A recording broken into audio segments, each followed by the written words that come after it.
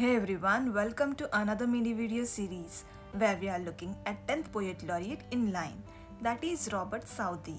He was an laureate, epic poet, playwright and historian, being born in Bristol in England in 1774 to a family of farmers and tradesmen, and educated at Oxford.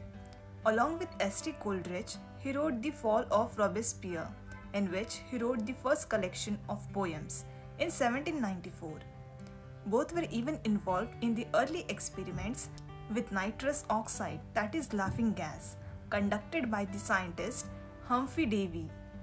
Apart from this, he was a renowned scholar of Portuguese and Spanish literature. While his most famous fairy tale, the children's classic, The Story of Three Bears, the original Goldilocks story, first appeared in the prose collection The Doctor. He used the pseudonym Don Manuel Alvarez Espriella to write letters from England. Then he married Edith Fricker, who was sister of Sara Fricker, the wife of Coleridge. From 1809, Southey contributed to the Quarterly. It was a very known magazine. And he became Poet Laureate of England in 1813 after Walter Scott refused the post. Also remember, he was part of famous League Poets group, with Wordsworth and Coleridge being other two prominent figures. Also, he had many critics.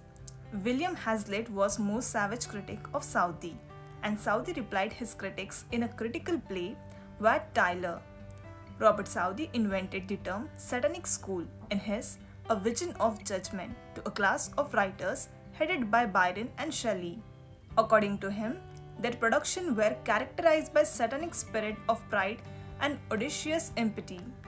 In return, Southey was mocked by Lord Byron in his third canto of Don Juan, that also included Wordsworth and Coleridge.